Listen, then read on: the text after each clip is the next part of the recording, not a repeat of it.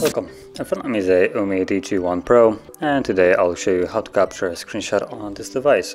So to get started, open up the content that I wish to capture, which as an example I'm just going to use the home screen. And once it's open, all you need to do is hold power key and volume down.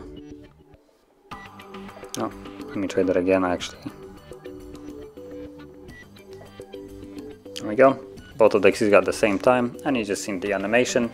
So that was the indication that the screenshot has been captured, and now it can be found in your photo gallery.